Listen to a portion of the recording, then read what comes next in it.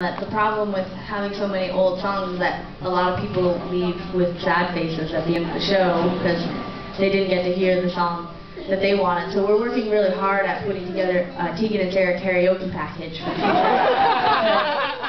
It's so hard for us to watch you leave with your ears down and I guess not leaving with your tail between your legs. That's not really accurate.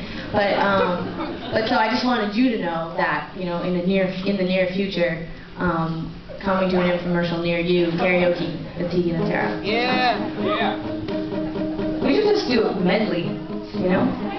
You know when you go see like those big bands and they do like 8 songs as like one big melody or medley, I mean.